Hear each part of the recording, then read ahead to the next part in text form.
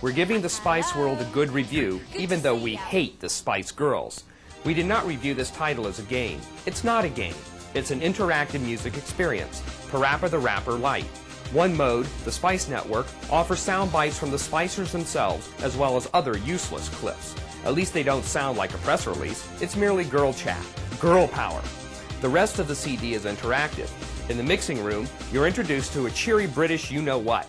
Listen. Yo, my friend, if you is chillin' and willin', I'll take you through a few moves to get you to your own grooves. 4 Spice Girl songs are divided into 9 pieces. You pick a song, then you have to record the 9 pieces in order twice.